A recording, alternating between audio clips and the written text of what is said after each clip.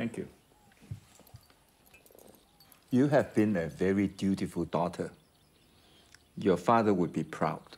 And now your duty is completed. You will understandably be eager to get home again.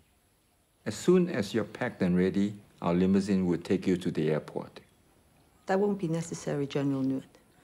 For the time being, my duty remains here in Burma. There is an election to be fought. What about those young boys of yours? They will be missing their mother. Well, the sooner these elections come, the sooner I can rejoin them.